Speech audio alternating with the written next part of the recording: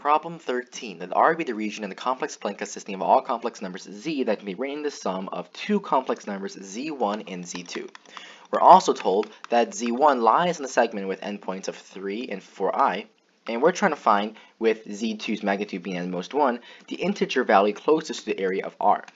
So to do that, okay, I cannot draw it too. So with this, what are we supposed to do? Well, we're trying to find the area of a shape, so obviously we have to construct this shape to know how to solve for that area. To do this, it's very simple, because we're told, first of all, what the z1 term lies on in terms of the line that it goes. It goes on 3 and 4i. So in the complex plane, this is the real axis, this is the imaginary axis. So a line that goes from 3 and 4i would probably look something like this. If I use the line tool, it would look something like this. Now, with this information, we're also told another information, that z2 has a magnitude of most 1. Now, z2 can be imagined like the same thing. So first of all, how do you actually visually represent this? Well, any point on this line right here can be a potential value of z1. So what this looks like is, it would look something like this, where I have an arrow going towards it to represent that distance.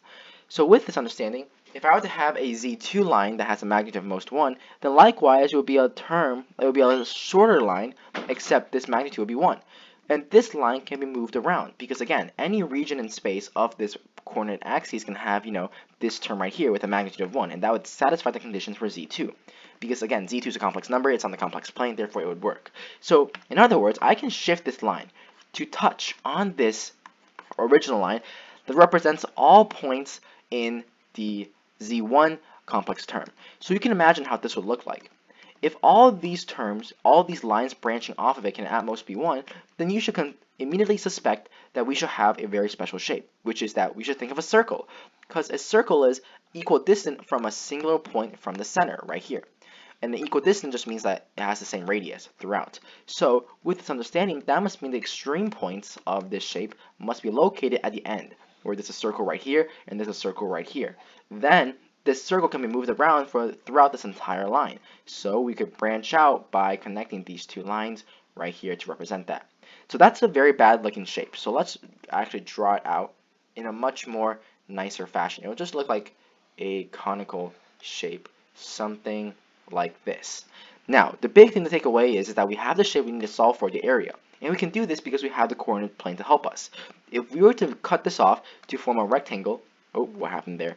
To have a rectangle and two semicircles, we just need to find the area of this circle right here with radius 1 and the area of this rectangle. Well, the area of a circle with radius 1 is easy because the area is pi r squared, so this becomes pi. That's the area of the first one. Now, what about the area of the rectangle? Well, the rectangle, this diameter right here, right, of the circle is equal to 2. Why is that? Because the radius is 1, and therefore the diameter will be 2 times that, which is just 2. So that's 2. Let's signify that with a 2. But what is the length of this segment right here?